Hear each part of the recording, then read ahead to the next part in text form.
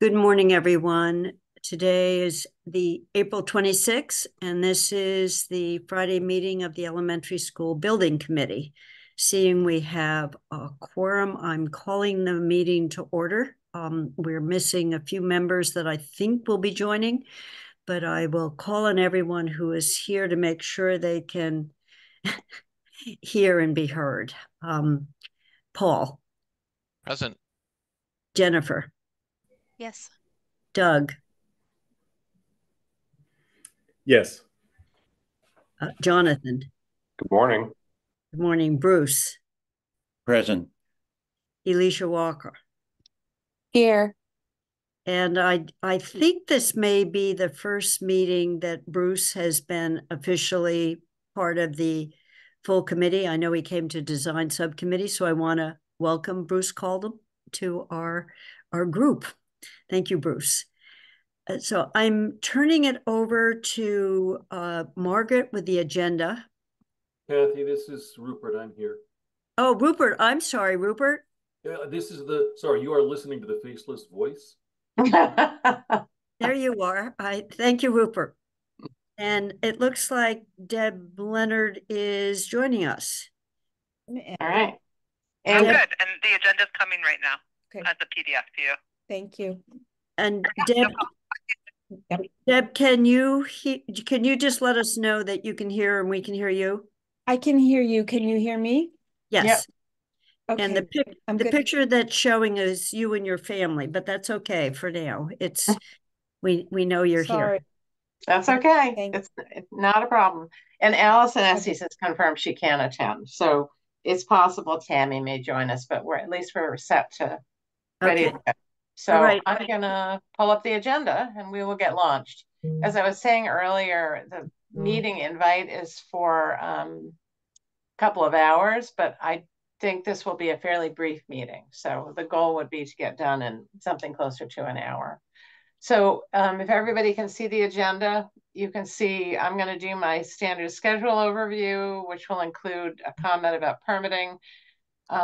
The most interesting thing will be the design subcommittee update from our last meeting.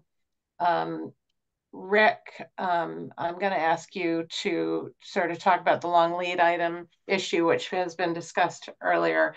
We do have invoices which do require your vote, so please hang on for those. And then we'll have public comment. So that is the agenda. Does anyone have any questions before we move on to the next item? Okay. Well, then I'm going to share a different screen and do my schedule overview. All righty.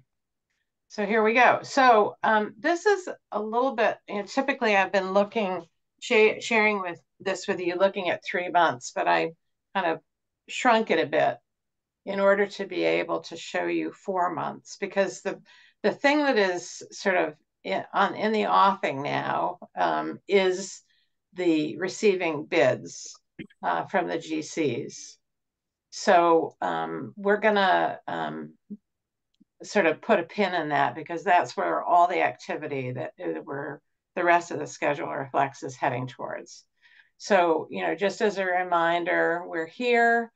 Here's today's meeting.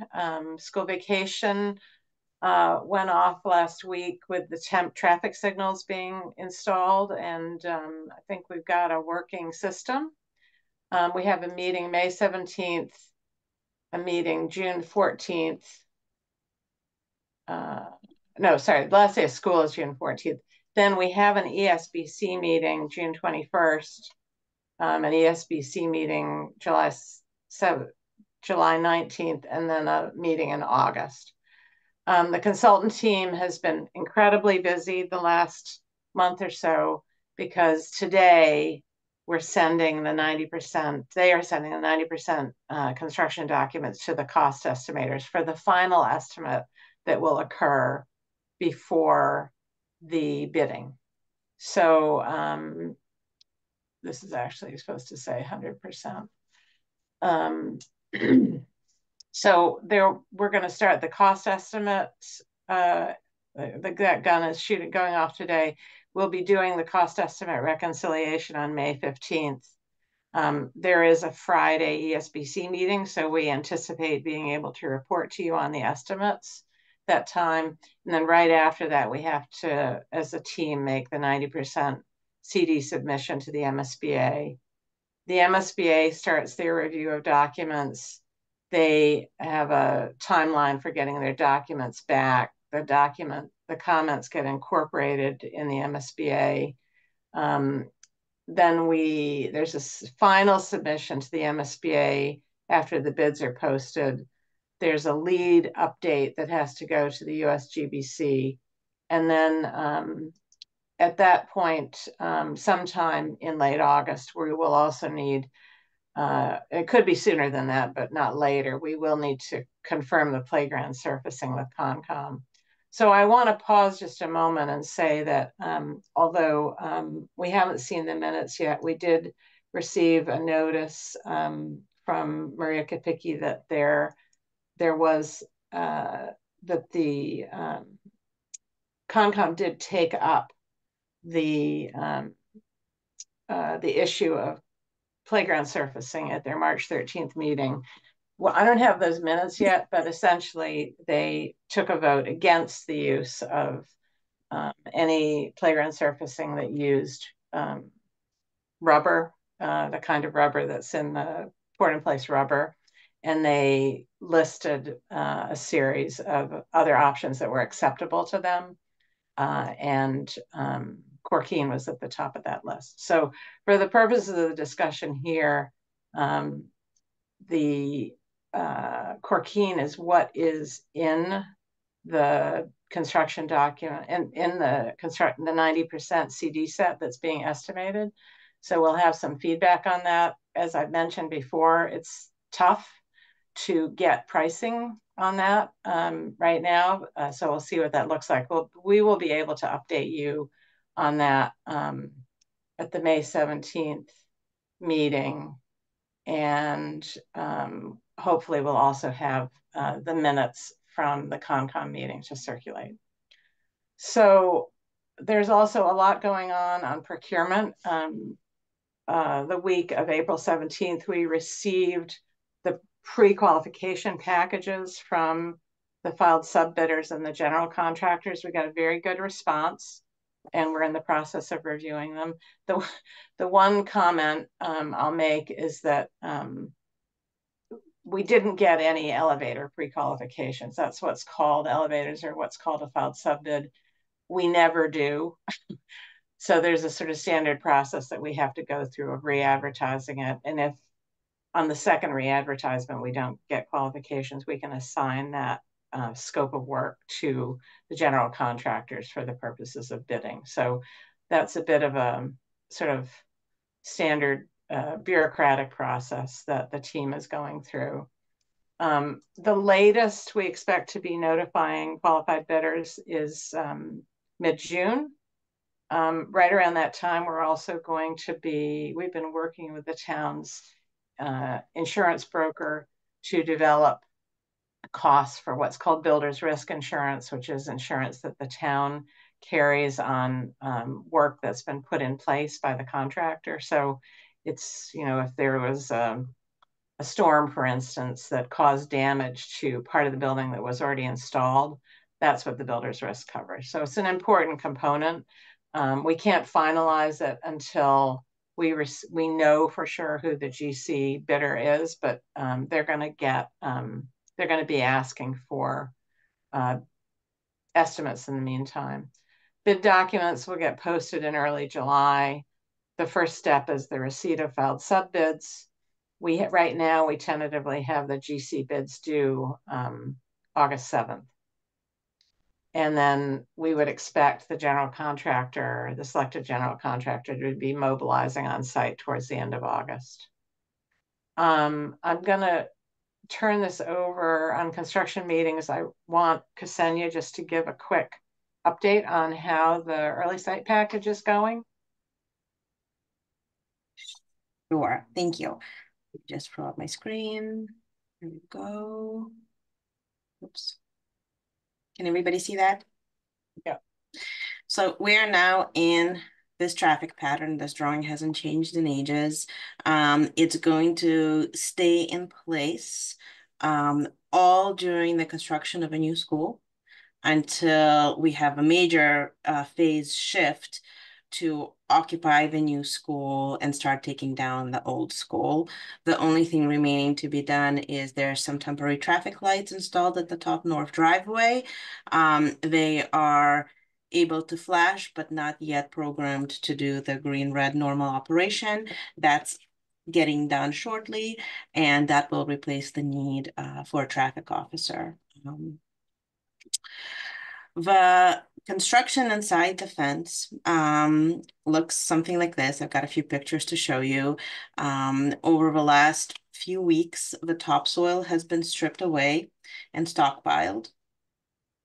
New material has begun being brought to site and spread out and compacted in layers. This will create the overburden that will allow the ground to settle over time.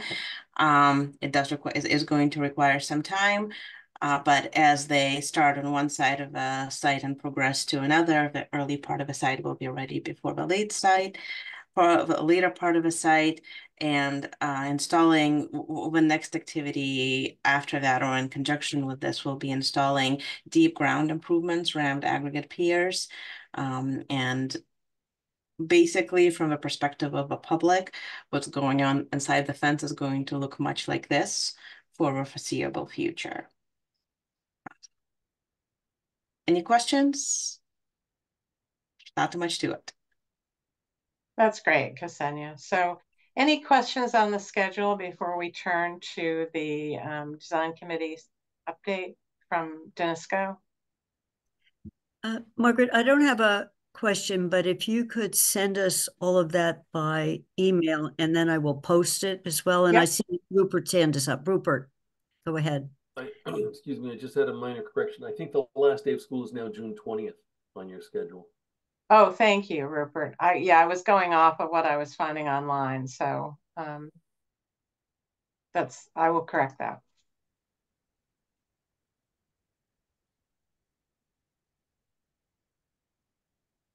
And Doug, am I right that your first day of school will be August 29th, which is I think it's the Thursday before the Labor Day weekend? No, it's actually the 20th. It's the Monday of that week. Okay, I'll correct that too. And Margaret, the teachers arrive earlier. We got that information from Tammy. Yeah, so the teachers arrive the 22nd and the Thursday before, the 22nd. Yeah.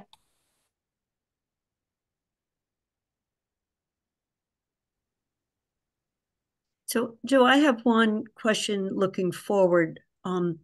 When they come to do the ground source wells for the ground source heat pumps, you'll have a schedule for when that will be. And I'm asking mainly because my understanding when you mastered it, they allowed surrounding areas to know what was going on. And it looks like it'll be while school's in session, or will it be able to, giving the bidding cycle when that comes in. So it's just timing and making sure we let the school folks know that as well. So I don't need an answer right now, but that's not part of the early site package. I know that. Yeah.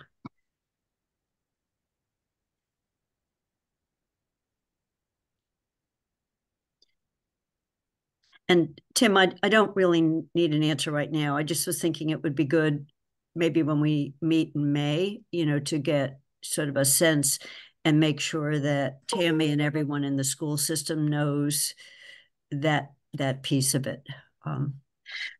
Rick, maybe you could just quickly address that, Rick, or I can. The ground source heat pump well drilling will really be dictated by the general contractor. So we can't tell them when to do it. It probably will occur during school session.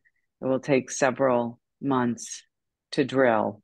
And by the time they mobilize, et cetera. But Rick, we'll have a No. better sense once the contractor's on board, what their schedule Right, when is, the right? contractor's on board, they give us an overall schedule fairly soon, and that's when we'll be able to let everybody know in general what's going on. But it ties up a big portion of the site, and as Donna noted, it takes a few weeks, and it's basically means and methods, and will be up to the general contractor to schedule that work as best he can around his own operations, swinging steel, etc. Okay, thank you. And I see that Tammy has just joined us, and when she's back on the screen, hi, Tammy. Just if you let us know whether you can hear us so we can hear you. Yes, I can. Thank you. Good morning, everyone. Good morning, Tammy. Thank you. Okay, I think we're ready to go to your next item, Margaret. So this would be Danisco's update from the design subcommittee meeting. Okay. It's a little echoey in here. Sorry. We met in person on April 2nd, I believe. So a lot of that meeting was material samples that we bought, but we do have images and some drawings that we used that were the foundation of the discussion. So I'm going to share my screen and we can walk through those.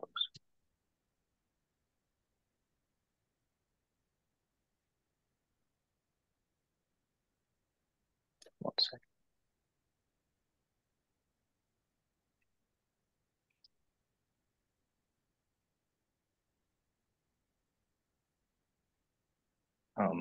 Starting with the exterior of the building, it's going to look as many of you remember it the last time you saw it, but there are some fine tweaks, including the color of the window frames, the aluminum mullions and curtain wall system. We also had a good discussion about the extent of and finalizing the patterning and coloring of the masonry materials. This is all going to look very similar to as you've seen. We did have samples of some of a full board of the main field colors, and then some representative samples of the masonry accent panels, which will be custom colors. So we will and are working on getting some finalized samples of that for the committee to look at and review. One of the few things that we did talk about as we come around to the south side of the building, we have some patterning on the third floor mechanical room that doesn't relate to any windows as it does in the rest of the building. So we talked about maybe making that a little bit simple, and as the background sort of discussion about letting what is simple be simple and let what is patterned point out. And then we also had some discussion about possibly changing some colors around the gym and decreasing the contrast of this perimeter band that you see here. I will note that all of these materials are from that presentation and have not been updated to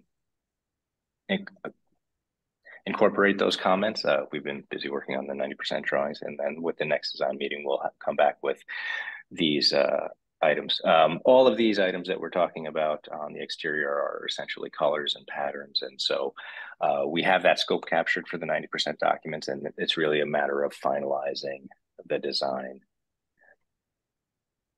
And then I'm gonna show some drawings of the inside too. One second.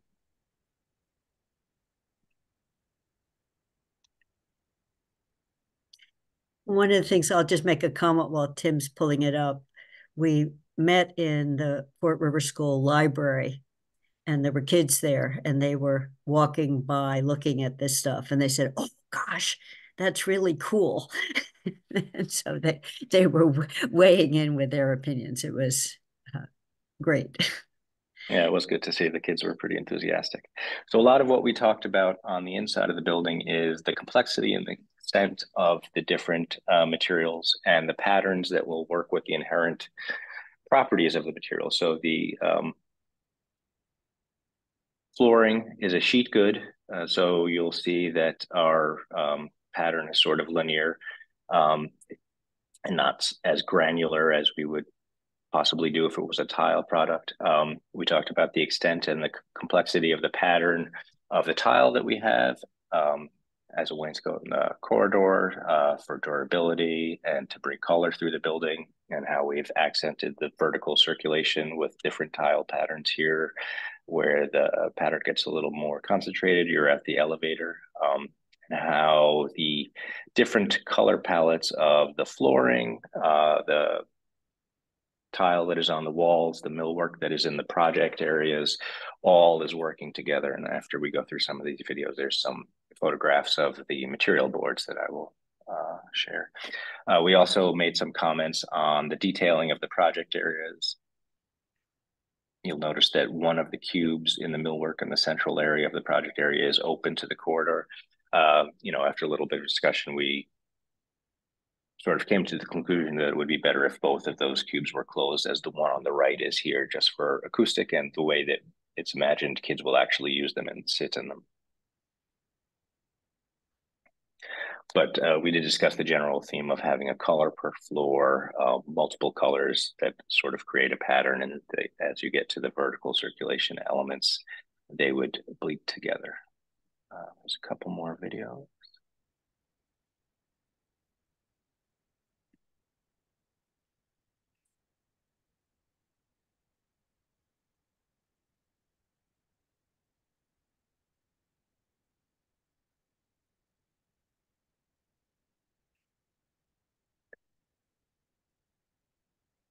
So here we are working through the lobby that shows, again, the sheet good linoleum flooring, tile on the walls. There is also areas of wood paneling in the lobby. And then above that, there is acoustic wall treatment, all of which the sample boards, we're trying to show the colors working together. And then this section just takes you through the building so you can see how the patterns relate to each other, where they start, where they stop. Here you can see the tile wall in the south stair facing the bus drop off, where the concentrations of color come together. And then again, looking south in the main corridor of the academic wing, you have a similar view of the project areas and the millwork that will be the focus areas for the cluster of classrooms. And then as you walk past the multi-fixture toilet rooms, they are different colors than the floors, but color-coded within the toilets themselves, so that the girls' room on each floor is the same color and the boys' room is the same all in the building. We found that helps allay some confusion. It makes it clear. I'll leave it at that.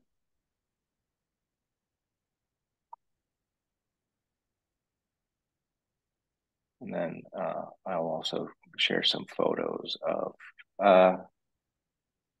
Deb, I see your hand up. If you have a question for something that's on the screen, happy to address it now. Can you just tell me what a vertical circulation element is? Sorry. Sorry, that is a bad word that architects use to talk about stairs or elevators. And thank you for reminding me that we're talking to normal people. And thank you. Good point. No, just a question, not a point. Thank you. Wow.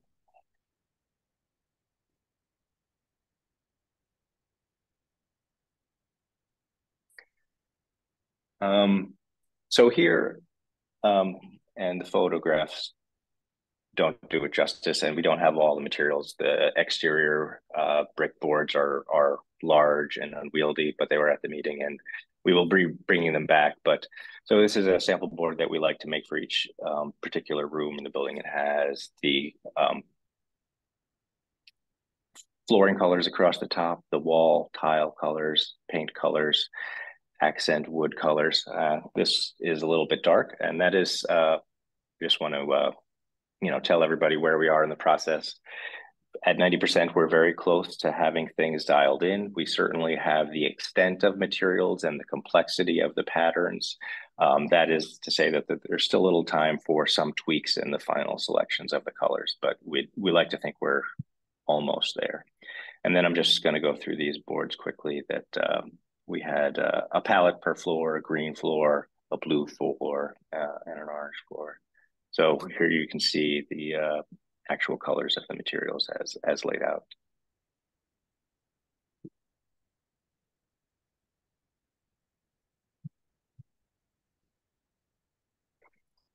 Jonathan. Wanted to note that, that while you've come a long way, that the final selection doesn't really occur until after you have contractors in place. Because much of this is true. competitively bid, and so we don't know that we have product A, B, or C quite yet. Mm-hmm. So, to expand on that, we have to specify A, B, and C, and it is not uncommon that D is proposed. And so we just have to, these products that we are putting before you are the basis of design. This is our intent. And, if a contractor proposes a reasonable substitute that achieves our stated goals and the specification, we generally have to comply. And then, the reason that we put all of these pallets next to each other so that if somebody does propose a different tile, we have to work with what that means for the other flooring products. The paint is pretty easy, but this all works together. And as Jonathan said, we don't get every piece, so we like to look at it all in concert. Yeah, and as Jonathan noticed, it is bid, but we do specify the colors that we'd like to use so that when we're evaluating that substitution for manufacturer D, and they have 3 colors and they're all brown, they're not unequal because they're not hitting all our buttons for all the colors that we told them we'd like to use. So we do that to kind of minimize the backtracking, during the submittal process.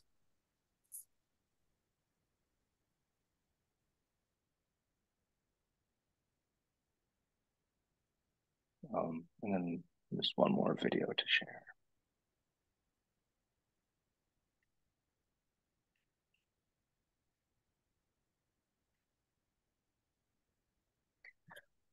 Here we are coming into the lobby. Just none of the other views were sort of eye level. Linoleum on the floor, wood paneling, clear story glass high on the right. This is all items that you have seen, but we are working on, finalizing that palette and the color selections. There will be at least a couple more design meetings in the final 2 months of the design process, and then as we get submittals, we will review them. But we just wanted to give you the ability to take a look as we are about to go out the door with the 90% set.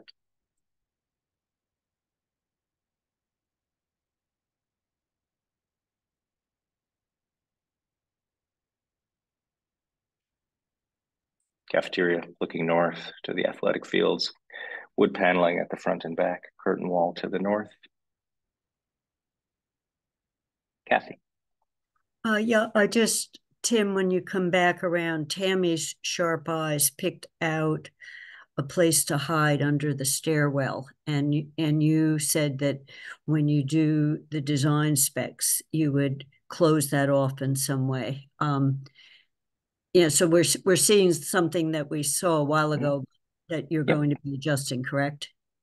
Yeah, absolutely. And as of today, if anyone cares to download and look at the documents that we sent to the cost estimators, there is a wall under that stair. So no one will be able to evade someone who's trying to get them to a classroom under that stair. So I see Paul's hand is also up. Yeah, just a couple questions. You probably have addressed this on the cafeteria, gymnasium, or the cafeteria. Is there, what kind of sound mitigation do you have in there?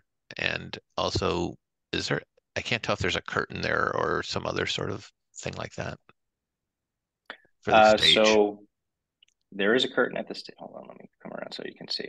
Okay. So there is a curtain that draws in front of the stage. What you cannot see clearly in this, there is also an operable partition that is a foot behind the front curtain at the front of the stage opening, which has a STC, sound transmission coefficient, of about a normal wall. And are you concerned, just so I answer the right question, between the music programs that are beyond the stage or the corridor itself and the cafeteria, which is a noisy space? The cafeteria itself, and if you anticipate that that curtain generally will be closed to help offset the noise, or if that will be generally open. So there's a curtain at the back of the stage and on the sides that will always be there to absorb sound. We're using a high NRC ceiling, and then there's also another layer of acoustic treatment to prevent sound transmission out of the cafeteria above the ceiling to the spaces above. So absolutely, the cafeteria is a noisy space. You have nearly 200 kids excited, and there are a lot of hard surfaces in the floor and the glass. The glass to the north, but we do have the ceiling and the stage curtains to absorb as much as possible, and the glass to the corridor is a fairly good, has a high SDC, and the doors can close. Okay, thank you. Deb, and then Bruce. Following up on Paul's question, that curtain, what's the lifetime of it? Like, when will we need to replace it, and how much would that cost? That's what I was thinking too, Dad. I'm sorry? The same thing. I was thinking the same thing. Yeah. That is an excellent question. That is a very durable curtain material. Rick, I don't know that we've ever replaced it. We've never, how do I put this? Most of the existing schools that we go through that have platform stages with curtains still are using their curtains decades on. It doesn't mean that the next renovation, they don't want to replace them, but they do have a very long life and they can be cleaned. And we've been told anecdotally when we've looked at auditoriums in schools that oh, we had the curtain cleaned, X years ago, and they remember that because in those applications, when it's a full fly stage, that curtain is fire rated. But in this situation, it is not. We do not have to have a fire rated proscenium curtain on a elementary school platform. So it's mostly functioning just for productions and the like. Okay, so that sounds great. Cleaning cost estimated? No, I have, again, because when I've heard that anecdotally, it was several years ago, and it was the fire rated ones, which is a different situation, so it wouldn't be applicable. Okay. Bruce, sorry, Deb, keep going. Come back to me. It's okay. No, that's okay. While you're here. Bathrooms, I haven't gotten up to speed entirely on the project. I heard you say boys and girls. Is there a gendered signage on them?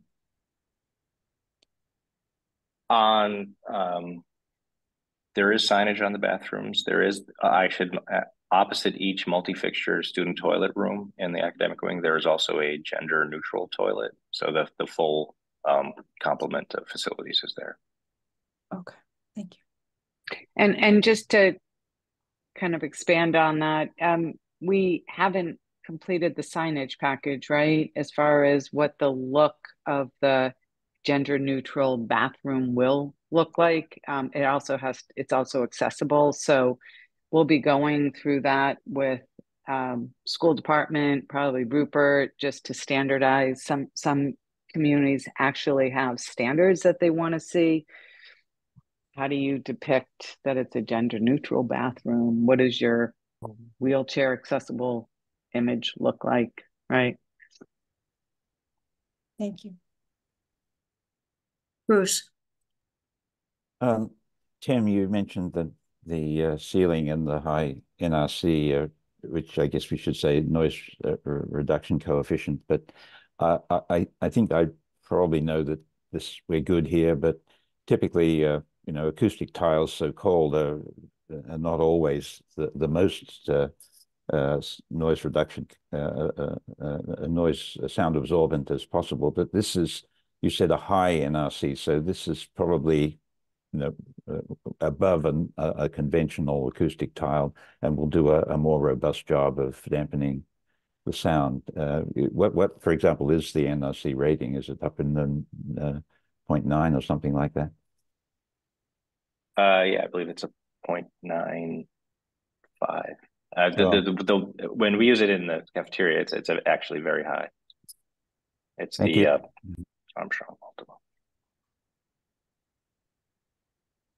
Also like to add that we review these acoustic separations and materials with our acoustic consultant as we work the space, and he's actually trained as a mechanical engineer, so he looks at the air movement, sounds, etc. in these spaces as well.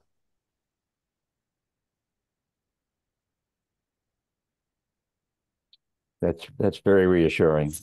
Most of I know when we did the previous elementary school building committee, we were meeting in school meeting rooms, and the noise from the mechanical system made it rather difficult for people who had any hearing impairment to hear. So eliminating mechanical noises from these buildings is going to be a wonderful thing.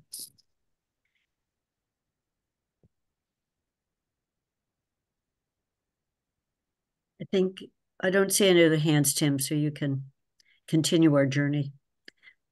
Our journey, unfortunately or fortunately, depending on your point of view, is complete. Well, as far as the last design subcommittee meeting goes. And what Margaret has offered, but Tim sent me a link to these clips we've just seen, and after today's meeting, but if to extent any change, we'll figure out a way of getting them into snapshots. So if people want to share some of what you're seeing here, there'll be a way of doing it. The videos take up a lot of space and aren't easily either downloadable or uploadable, but we'll create something that's more a set of charts and snapshots. Deb? I've been meaning to ask this all along, and I couldn't figure out a good place to do it in the meetings that I've attended. In the cafeteria, will we continue to be using disposable dishes?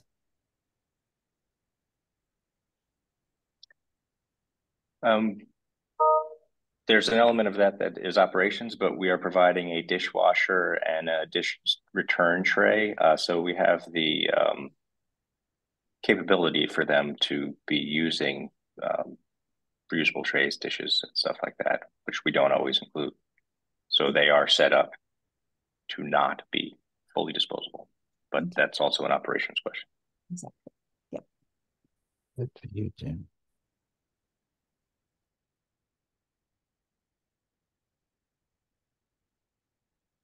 So, Margaret, you're muted. Sorry. The next item we were gonna talk about, I'm gonna look to Rick to give us an update, is a discussion we've had in the last few weeks about potential early procurement of some very long lead items that could affect the overall schedule. So Rick, take it away. Sure. As a design team, we've been speaking with Margaret's group and Bob Parent, and our consultant teams are working on other projects and talking with subcontractors and suppliers.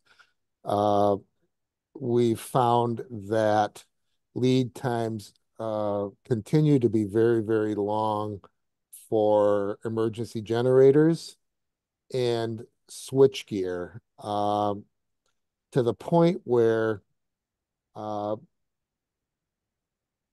we feel that to mitigate any possible delay in the overall completion of the building, that would be worthwhile for the town to procure the generator in advance of going out to bid, as well as the main electric room switchgear. There are possibly workarounds for a generator, but the switchgear can be a particularly painful delay on the overall completion of the building, because general contractors typically do not want to complete all the finishes in the building and do the painting and all the final finishing under artificial light, under temporary lighting. So not having permanent power in the building can tend to delay everything that comes after that. So there are the documents that we would use to procure that would be the 90% documents that we're uploading today. There is you've probably heard reference to state contracts for FF&E and equipment purchasing. There's a contract called Sourcewell that Amherst is a member of, that the generators could be procured through. And that process would be to go directly to the generator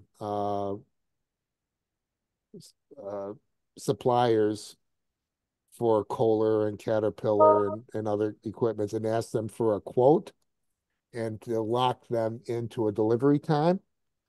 For the switchgear, that's typically purpose-built, and that would fall under a more typical goods and services procurement through the town.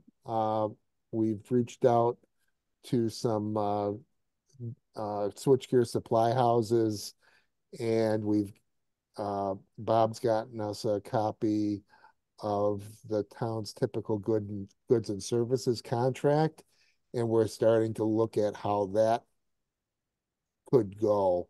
It would be possible to solicit quotes for the generator at roughly 2 weeks from this coming Monday, and the switchgear could possibly go out for bidding, publicly advertised bidding under goods and services procurement 4 weeks from this coming Monday. And that would shave 3 to 4 months off some of the more draconian delivery times that we've received.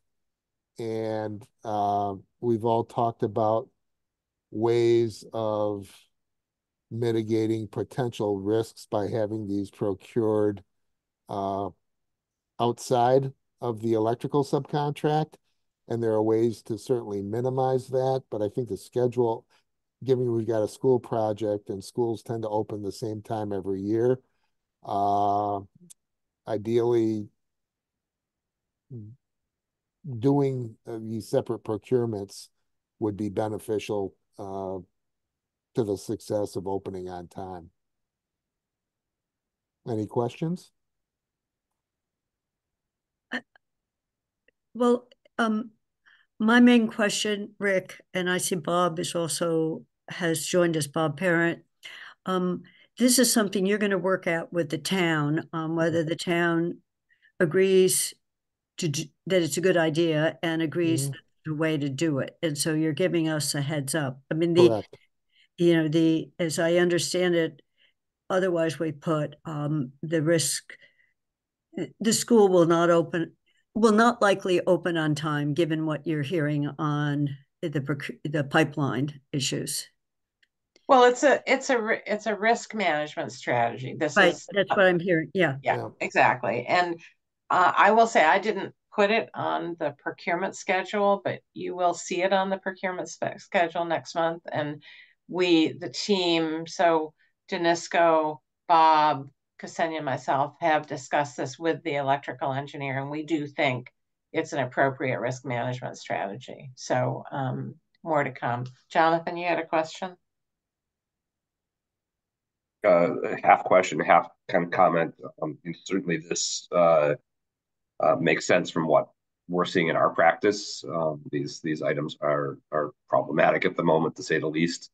And the question, half of it is there a similar concern about the transformer? Presumably the utility is providing the transformer.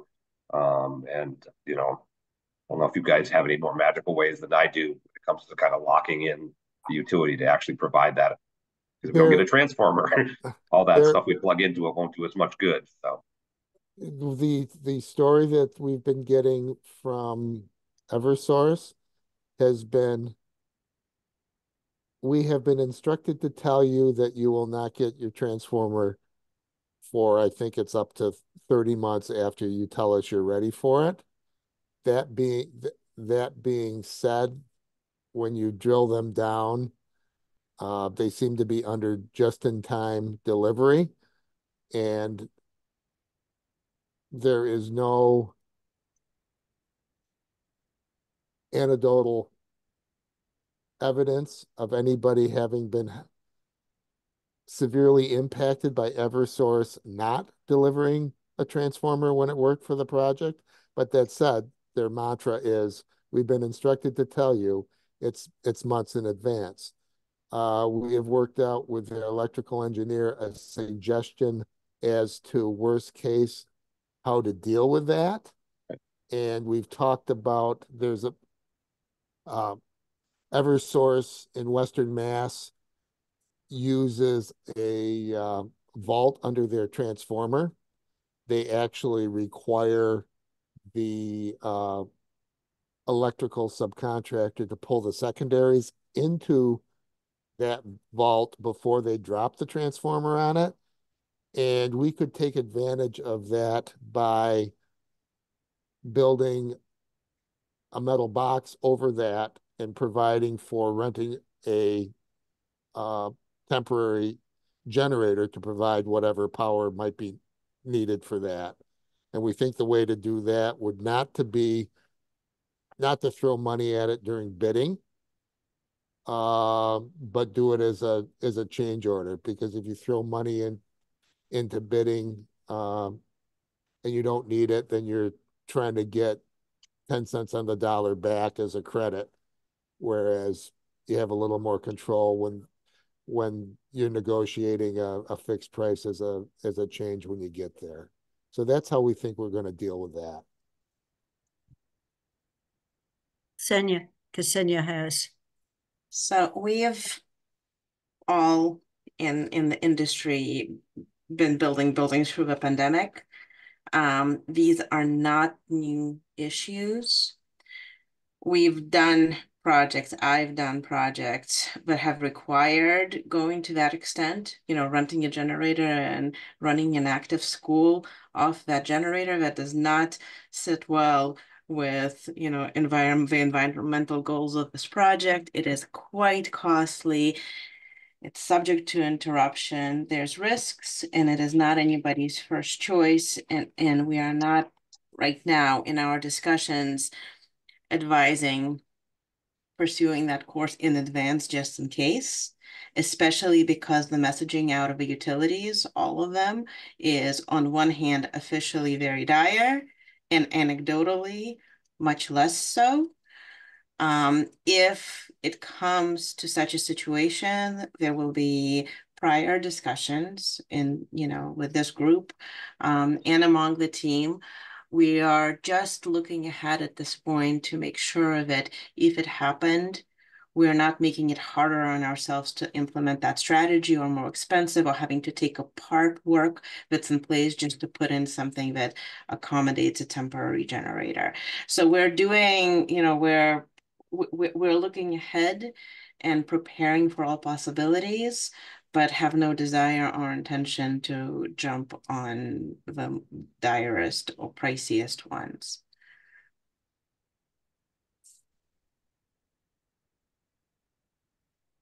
Okay, I don't see any hands up, and I'm trying to stick to my promise on getting you out of here relatively early. The next item on the agenda is invoices. So I'm going to turn it over to Ksenia, and then we will go to public comment. And we do need, as you know, we do need to take a vote you need to take a vote on the invoices, and they're coming to you as reviewed and recommended by Answer. Bring up my screen. Can you see this? Okay, so I'm going to start and going forward with putting the invoice package you're about to see in perspective. This is the first month we are paying for construction, for real construction, being the site work, and it is a substantial package. It is just over $1 million. In perspective, however, what this graphic represents is from 0 to here, for 99 million is the total value of a project. The green bit, maybe I should zoom in a little bit more there. The green bit is the invoices that have been paid already. The black bit is the current invoice package, which is just over $1 million. The yellow section is how much is left to pay on the contracts that are already committed, right? So that include the early site package, design, and OPM services, which, you know, those services do cover the entire construction period. And then the rest of this is the road to the finish. I appreciated this particular hatching. And so this is the piece, this little black piece that we'll be looking at, although it is quite more substantial than previous packages. The summary of a package looks like this. Let's see, all of it is so one invoice for the OPM, 2 for designers, 2 monthly recs for the early site package contractor, Gagliarducci. 1 tiny invoice for Allied Testing, which is the quality in construction testing contractor that is agency that is employed directly by the town, so third party testing, and a small invoice from the DPW for striping the parking lot in the opposite direction. All of these invoices have been reviewed, negotiated, revised, and come to you ready for payment, and we recommend them for approval. The total is $1,029,043.37. The Answer advisory invoice is $53,000. I will flip through each one in detail in a minute. The Danisco invoices, there's a substantial one for progressing the design of the construction documents, and a very small one at $3,000 for supplemental geotechnical services under a pre-existing expense allowance. The 2 Gagliarducci requisitions, a requisition is the construction term for an invoice, are for March and April. The way that construction requisitions are usually done is you do them in the 3rd week of a month, and you project for the last week based on reasonable judgment of the team. And this month, it just so happened that we were able to sneak in the April one before we ever had an ASBC meeting to review the March one. Because the April break, spring break, pushed this meeting a little later than normal. So here you've got 2 months worth. It is a 27% progression on the early site package. And this is the first time they're getting paid. They've been out there for a while now. Allied Testing they're out there actively now, but this is just their March billing, which was just a meeting, just getting started. And the striping work by the DPW was $3,300. Any questions before I go into flipping through the pages? Hearing none. And again, stop me anytime you want to look more. The Answer advisory invoice. Staff notes of what we do every day. Dear Diary. The Danisco invoice for the design progression at $331,500. The smaller Danisco invoice for geotechnical services. This is the March requisition. I should probably zoom in because it looks so So this is because this is the first construction requisition. I'll just pause here for a second. Construction requisitions get notarized by the contractor, and the final version gets signed and authorized by the architect. There is the concept of retainage being held. That means that of the amount that we recognize as earned, we hold back 5% to give them incentive to come back and finish any punch list work at the end. And they provide a partial waiver of lien so that they are not able to come back and place a lien on the property that you've paid for.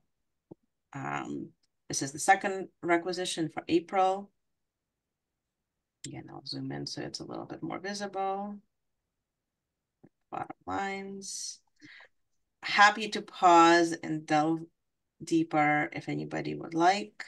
The $200 LI testing invoice. And the DPW invoice for striping. So I'll just rest it on the front page. If there's any questions, I'm happy to go deeper. Otherwise, Kathy, it's all yours. I move to approve the invoices as presented. Second. That was Doug. Thank you. Kathy, do you want me to call the roll, or will you do that? I'll call the roll. I just want to make a quick comment, Ksenia. I liked very much that bar you showed at the very beginning that gives us a sense of how much we've paid, how much is coming due. I think it's a helpful tracking device.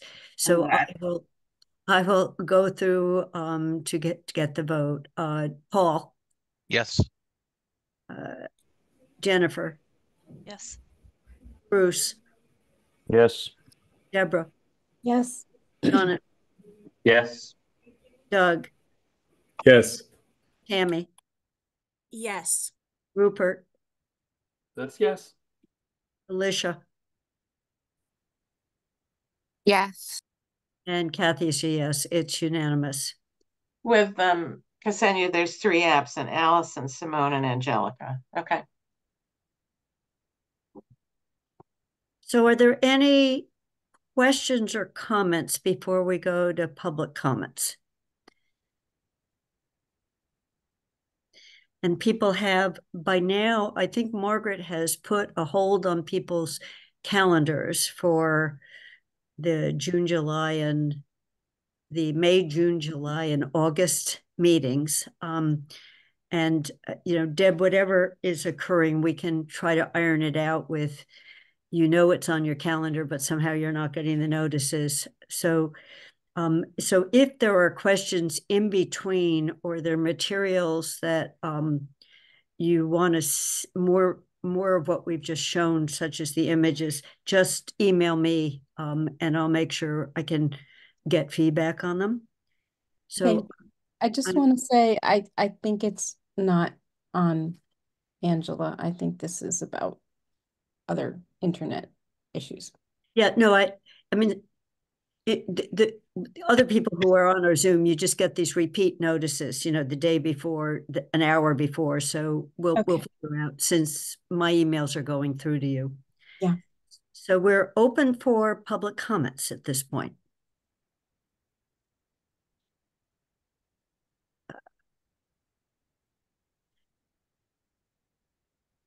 Maria, I have allowed you to talk. Thank you. First of all, it's looking lovely. Thank you for the update. I wanted to just bring up one issue that I'd brought up in the past, and I just don't know whether it's resolved yet for the 90%. So you will not be surprised that I'm still interested in making sure that there's a backstop for the softball field so that cars don't get hit with foul balls. If you could check on that, make sure that we've got a backstop for the softball field so that we can actually play softball there and the kids can play softball. The other thing I wanted to say is how much I appreciate you guys. It seems like it should go without saying, but that you continue to meet, that you continue to vote on invoices, that Ksenia, you gave a lot of information there.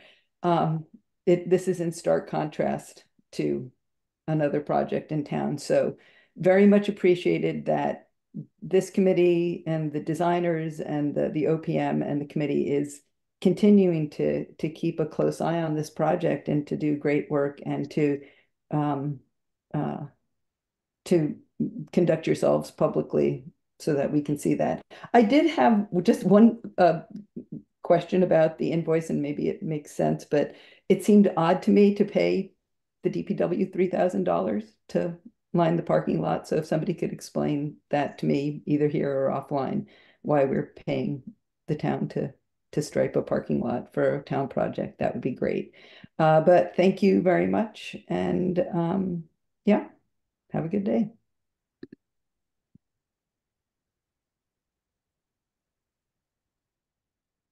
So we have another hand up. Rudy, I believe I brought you in. Can you hear me? Yes. Okay, great. Thank you. Thanks so much to the design team for anticipating these long lead headaches. I had struggled with that on projects of my own. And so I really love that you're figuring out a lot of backstopping, and that's great. I also agree with Maria. The design looks really nice. So I just wonder if we could get the 90% documents that you're sending to the estimators posted in the packet pretty soon, because it's in some ways our last look at the project before it kind of gets set in concrete and steel, where comments might still be relevant. So if that can be done, that would be great. I think a meeting or two ago, there was an explanation that we couldn't have the sustainability/net zero subcommittee meeting yet because we didn't have the plug load report in, and I don't think I've missed those, but I wonder if the plug load report could get posted and we could have maybe the last sustainability meeting before there's an opportunity to make any substantial changes, let's say. So those two things would be helpful, I think, the plug load report and a sustainability subcommittee meeting. And I heard sort of offline that there's a new wrinkle potentially on the Inflation Reduction Act 30% credits for the energy, direct subsidy. And I'm wondering at some point if that could be, if any updates on that. I understand there were some possible workarounds, and I'm wondering where that issue has gone. Maybe it's still up in the air. And this seems to be thanks to the IRS changing its views on things. So anyway, thank you so much for all your work. Bye. Thank you, Rudy.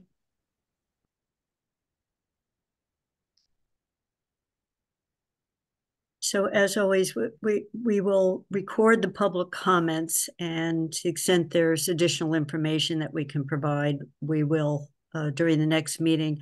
I just wanted to report on one thing that during the design subcommittee meeting I reported on with Margaret. We've been looking for, and with the help of our consultants on net zero buildings, an interactive video that would, or a real-time video capacity that would show the energy use of the building, that would show how much energy has been generated by the panels that would be appropriate for the elementary school. And we found a few that have already been done. And it's been designed in a way that sitting at home, I can look at this school in DC and see on a minute by minute basis what's going on. So we're doing some further exploration of that. So when Tim showed art on the walls, those are potential also an entry place where a visitor to the building could see this. And I had a very quick conversation with one of the colleges in town on could we develop our own and have it be an in-kind gift to the school. And the initial answer was, that might be wonderful. So it's something we can, it doesn't need to be incorporated in now because it uses the information that the building itself generates. So it's creating something for the kids, for the school, for the teachers that would, I think, be pretty exciting as a climate action building. The Kern building in town has one of these. I mean, we have some examples of them. So people were searching for already in use. So I just want to let the larger group know about this. There's nothing more that I can say than we've found a few, thanks to some research that Margaret did with then Shelley and Jacob, who are over on the net zero and sustainability side. So I don't see I don't see any other comments by the group. So I think if I don't see any last minute hands go up, we adhered to our promise of a shorter than posted meeting, and we can adjourn, but we have a new practice in town where we're taking a vote to adjourn. So there's no doubt that there was agreement that we're adjourning. So I'm moving that we adjourn. Do I hear a second? And I'll go quickly around the room. Kathy's a yes. Paul? Yes. Jennifer? Yes.